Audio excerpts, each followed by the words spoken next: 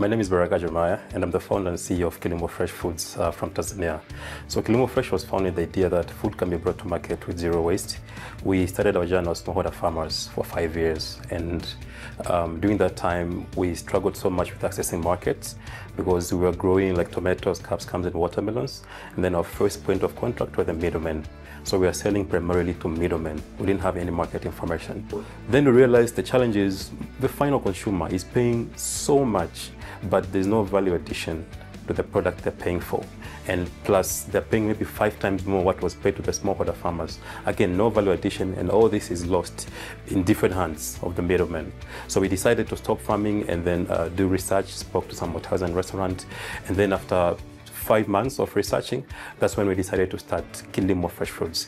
Ideally is we aggregate fresh produce from smallholder farmers, take them to the collection center, we do value addition, and then we distribute to our customers in Dar es Salaam. So that is what inspired us to start the idea, coming from the experience, hands-on experience as smallholder farmers ourselves for 5 years. When we came in with our solution, I mean, so many customers were excited.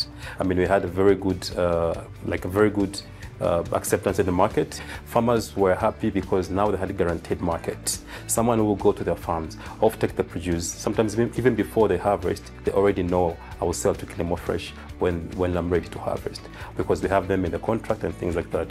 So, I mean, both parts, the farmers and the customers are very much happy about this innovation. And I'm really excited just to share the impact we've had, the growth we've had. Looking at the past 5 years, we've done so much impact, so much growth. We have touched so many lives. We have distributed so many foods. We saved so many food waste. So where we started was more aggregating and selling. And right now we're going up the value chain. Between now and the next 5 to 10 years, mostly will be food processing. But again, more value addition, more support to the farmers, and providing more quality food to the markets.